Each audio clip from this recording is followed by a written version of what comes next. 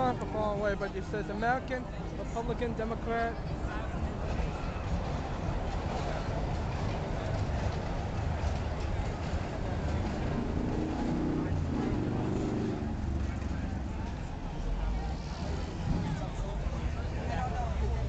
Oh, the Babylon train, express train, flying through here.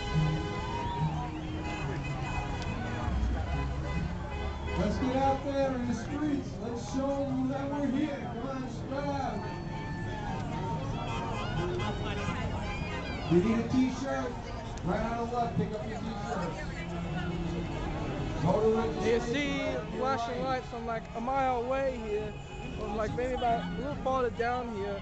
It's like you're gonna see like how far it's blocked off from here to all the way down here. Basically, this is the Tea Party protest live from Massapequa, Long Island, in New York. I'm Tiger Lee on a special edition on the Tiger Lee Show here. We are here on this Thursday, April 15th. Again, we are here to send a message that we will remember November 2nd, 2010. That's election day. That we will vote out the bums. It was obviously the midterm election, so basically you can obviously get voted out here.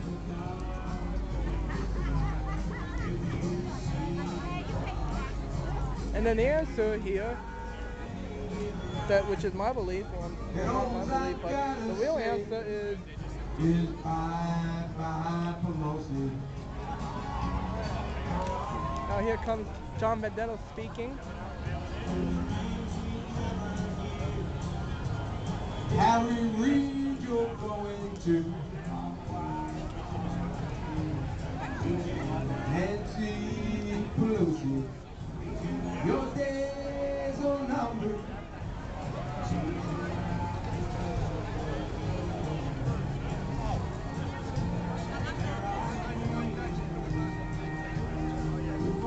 Honey, Frank, you're gone.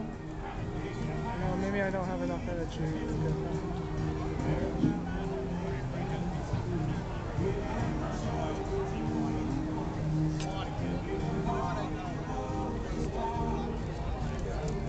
Well, it's worse than socialism, unfortunately.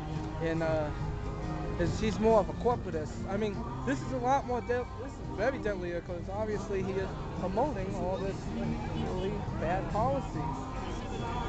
I mean, look, like socialism will be. It's like fascism is worse than Marxism and all that stuff.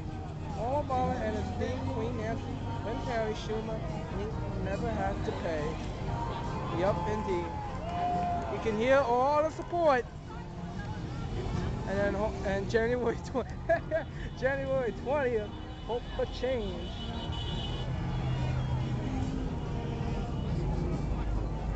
And blue out.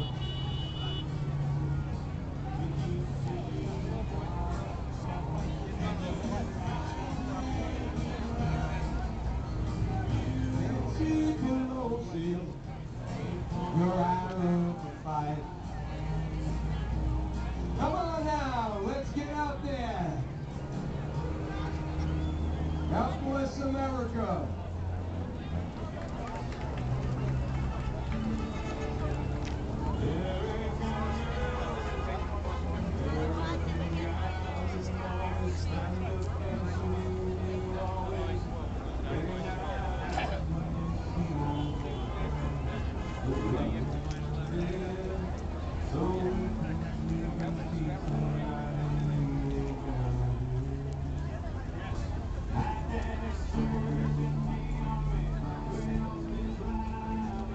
Children prisoners death.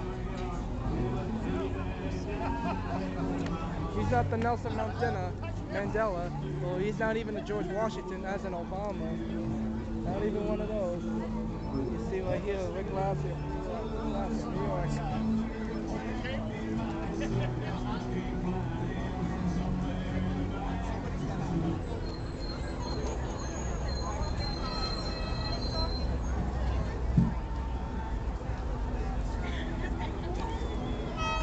Ladies and gentlemen, if you'd like to come in a little closer, we have Mr. Rick Lazio, the candidate for New York State governor's race.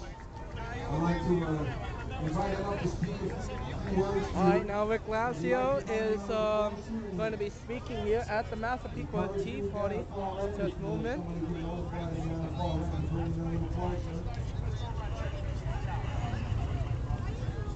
Standing outside at the Massapequa Long Island Railroad train station here. Here he comes on the helm.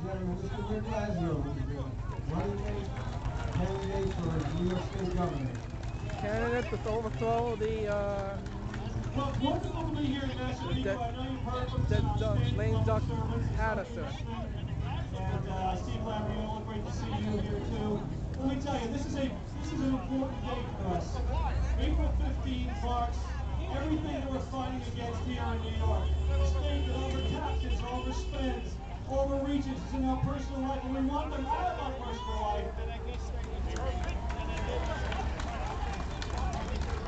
We're going to turn this state government around. We're sick and tired of opening the papers every week and seeing another scandal, more corruption. People worried about their own re-election. We want people worried about not the next election. We want people worried about the next generation. We want people to stand up and do the right thing in Albany. Whenever I go around this state, ladies and gentlemen, people say the same thing.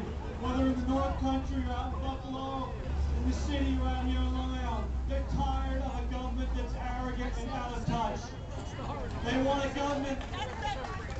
government that understands and watches out for the common citizen, not for the big shots, not for the people with money, not for the lobbyists. They want a government that understands the average issues that we have, and we don't have a government like that right now, ladies and gentlemen. The people in power right now do not understand that our property taxes are chasing people and jobs and businesses out of the state, that we can't afford it. People on fixed income, young families, businesses. We are going to put an end to this. We need a meaningful property tax cap. I'd say it should be limited to 2.5%. We need to get that yesterday.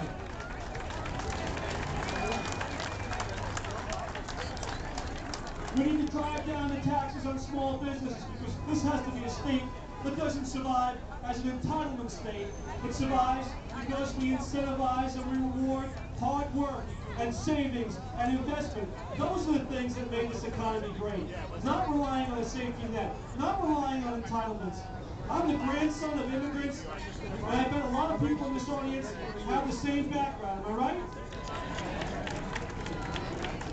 Did your parents or grandparents come over here for an entitlement program? Oh. They came here for the American dream. They wanted to work their tail off. They wanted to be able to save. They wanted a better life for their children. That's what made this country great. What made this country great was a sense of its future, of the basic principles of faith and family and personal responsibility. Not in giving in to the status quo, not in giving in to the entrenched special interests, the spending lobby in Albany and Washington, the folks that brought us Obamacare, will bring another $1 billion unfunded mandate to the state of New York, blowing a hole in our property taxes, blowing a hole in our budget, taking more power and more freedom away from doctors and individuals and citizens and more bureaucrats